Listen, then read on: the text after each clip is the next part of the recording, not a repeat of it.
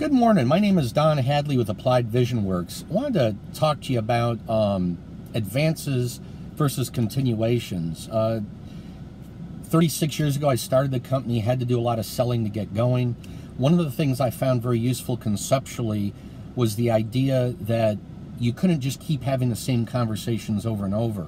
I think sometimes salespeople will do that. They'll say, oh, I talked to Johnny or talked to Susie or talked to this company, but it was just another meeting. So one of the things early on we instituted with ourselves and also with clients when we're doing work in the sales arena is you have to define a meeting, whether it's an advance. If you had a 30-minute conversation by phone and the next conversation is 2 hours, or if you've been talking to Johnny and the next meeting is with Johnny, Tom, Frank, and Harry, those are advances. If it's the same people, same conversation, that doesn't count as an advance.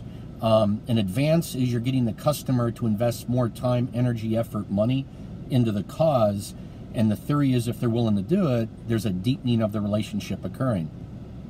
In the same way, when we coach employees and work with employees as leaders, I'm, by the way, moving out of the sales arena to simply working internally to your company, it can't be the same conversation over and over. We've found the same thing happening where there's a lot of continuations. It's the same conversations, and people keep telling me, oh, well, I said this. Well, I don't care what you said. What did the audience do? Is the audience investing more time, energy, effort in the game, which means it's an advance, or is it just the same old thing?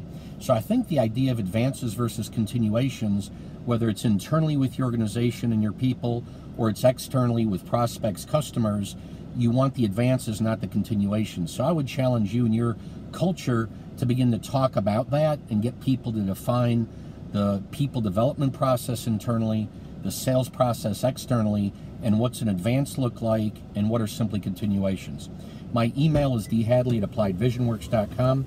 My cell phone is 919-368-9008. Thank you.